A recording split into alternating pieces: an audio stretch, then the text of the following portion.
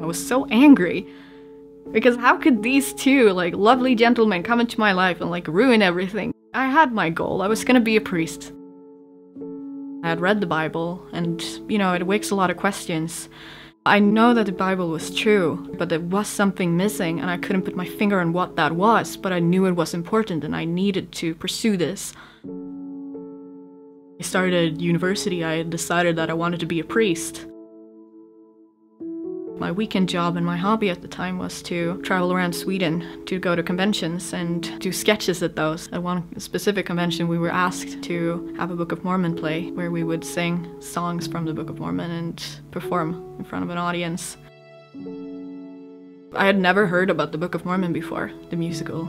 So I started looking up what it was, and then I also started to quickly realize that it was associated to a religion that I never heard about really either, and it really caught my attention. So to find out more about the church, because I'd never before heard about the Church of Jesus Christ of Latter-day Saints, I came in contact with missionaries who came to give me a Book of Mormon so I could read for myself.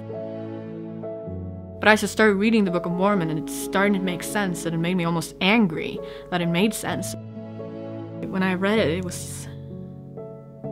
it scared me the first time, because it was so true, and I didn't want to admit that it was true.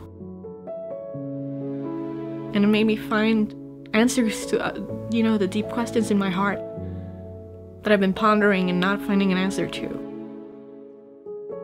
And the Book of Mormon, both the musical and the actual book, they changed my life entirely.